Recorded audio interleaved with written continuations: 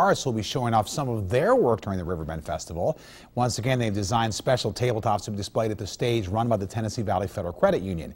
WDEF Newsfield's chief photographer David Moore has another example of what's right with our schools. Every year, Tennessee Valley Credit Union donates 30 blank tables, bistro tables that we use to paint murals on for their stage underneath Riverbend. I think it's the 5th year that we've been doing this.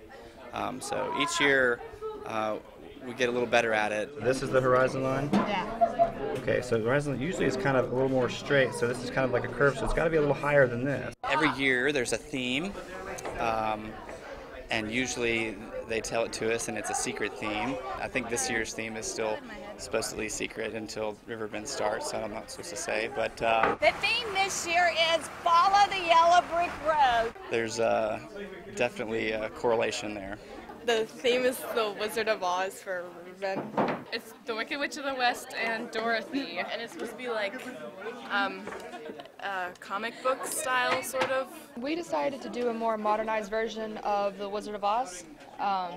Here, like, Dorothy's wearing stilettos as compared to like the normal high heels she has. Well, we're trying to come up with our design still. Like, I had other designs, but I just didn't execute them, so I'm trying to make new designs. At this school, we get kids from all over the county, and they come and audition to get in. So they're definitely creative kids.